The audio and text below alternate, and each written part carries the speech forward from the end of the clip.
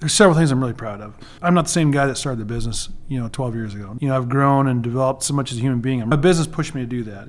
This didn't happen by itself. I'm proud of the culture we have within our business. I take it serious when I say I love my guys. I want to know what's going on with all of them and try and help them out. I can see the way that we all work together and get things done. The guys are comfortable. They show up. They put their best foot forward, and they're happy to be to work. Staying late on Fridays and chatting at the shop, whatever else, tells me that we're doing something right there. We've got a reputation where people call us to help them out and not see us as a competitor, but as an asset. The last thing is our guys. It's something that's important to me to help each and every one to reach their maximum potential. It's just awesome to see them grow and see the lights come on. And some of the guys that were great employees end up going and leaving and starting their own business because they've kind of self-actualized a little bit. But maybe it hurt a little bit if losing a real stand-up guy or a solid employee. But at the same time, I'm proud of them and I'm happy for them. And it gives me a sense of pride that we have a business that creates an environment where somebody could grow to the point where they could go and start their own business.